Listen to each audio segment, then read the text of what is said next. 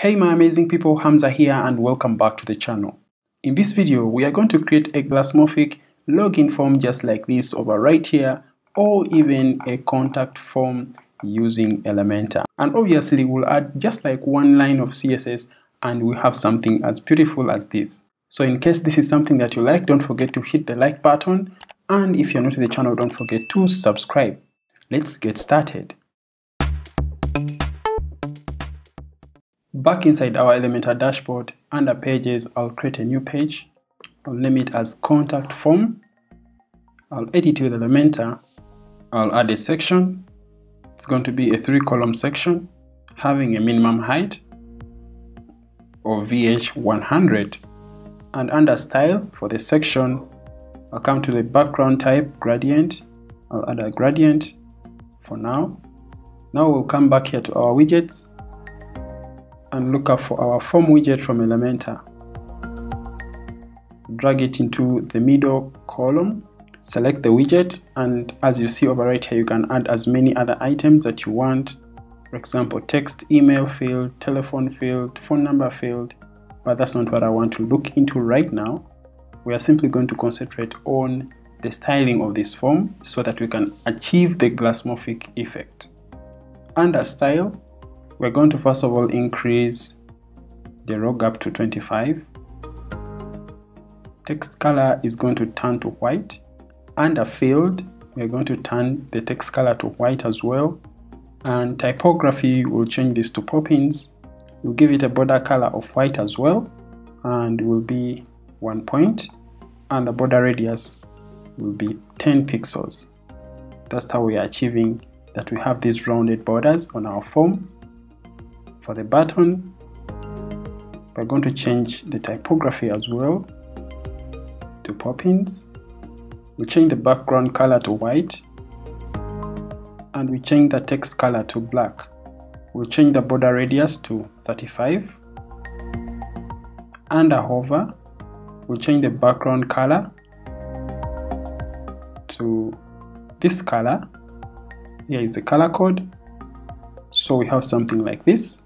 Alright, so now we don't want to show the labels, but we want to show the placeholder text. So how do we do that? Under content, we are going to hide the labels, and under style and under fill option, there is a background color which is white, but we're going to make that to be a little bit transparent. We can as well make it completely transparent. I'll select my column, come to advanced, and I'll give it padding. I'll first of all unlink the values, and the top padding is 70, right padding is 30, bottom 70, and left also 30. And I'll go to the style option. Under border, I'll give it a solid border of 2 pixels with a color of white, and we're going to give it a border radius of 35. Beautiful. There we have our contact form.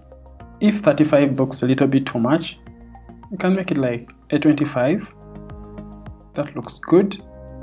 And now we'll add this animated blob. It can be another shape that you want to add in the background, but for me I want this animated blob. I'll select the section. Under layout, I'll come down below here to the Blob Generator. This is a feature that is provided by the premium add-ons for Elementor.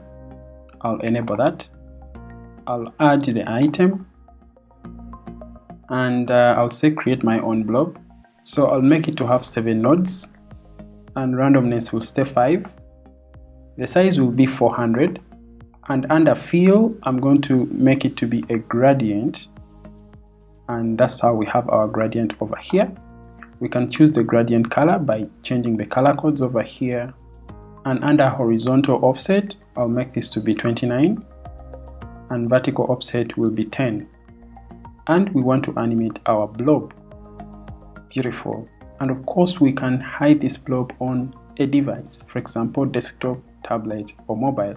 Now you see that our blob is at the front of our contact form. We don't want that. So how do we move it to the back? We're going to scroll up here, and we'll change the Z index from 1 to 0. Now let's look into how this looks like in the preview. Awesome. Now let's add our magic, the Glassmorphic effect on this contact form. We will have to select the column. We're going to come to Advanced, and down here in the Custom CSS option, we will add this small line of code. And that small line of code reads that for this selected element, we are going to add a backdrop filter, and it's going to be a blur of 10 pixels. You can make it 15, or you can even make it a little bit lesser. Let me say for about 7 pixels. I'll make it to stay 10 pixels. Alright, now we have our Glassmorphic effect on our contact form. Now if I'm to preview this, oh beautiful. The other thing I have to mention is that if you want to add custom CSS to Elementor, you should have Elementor Pro. So if you consider getting Elementor Pro, please use my affiliate link right down in the description of this video. That way I'll earn a small commission and I'll be able to make more videos just like this on the channel. In our preview, you realize that I have a background that is actually having different shades of a color. There is this color over here, and then there is this other color over here, and there is this other color over here. So in other words, we have more than a 3-pointer gradient. You realize that if you're using Elementor, you don't have the option to choose a 3-point color gradient. We only have 2 options, the first color and the second color. So to be able to add that kind of gradient, we'll have to use again some custom code for our main section. So I'll come over here and remove all these colors that we added, all this gradient, and I'm going to come to the advanced option. I'll scroll down to the custom CSS option, and under here I'll add a custom CSS that is going to give a gradient for our section. You can use the CSS gradient tool to generate or even just copy a CSS to your Elementor to use a gradient of your choice, just like you see over here. In this case, I'll select the first gradient, and I have even the option to change the rotation or how that gradient is running. For example, now I change it to 45 degrees, and I can as well add another color.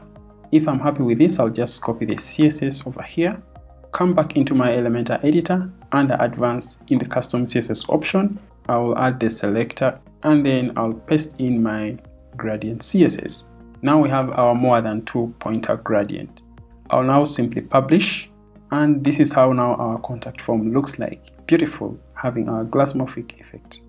If we are to look into responsive options of this contact form, looks fine on the tablet. Let's see how it looks like on the mobile. Right, now on the mobile we need to add some padding, but we'll add that padding to the main section. Select the main section, come to Advanced, and we'll unlink the values. We'll add a padding on the left and the right hand side of 20 pixels and 20 pixels. Now we have our form responsive on the mobile devices. So you can use the same trick and procedure to create a login form page which is Glassmorphic, just like this over here, or any other page. No matter what it is, it will still work out well. So if I return into my editor, I'll just simply duplicate this section. I'll come over here to the widgets, grab my login widget, add it into the column. I'll select the already styled form. I'll copy. I'll come up over here and I'll paste the styling. Beautiful.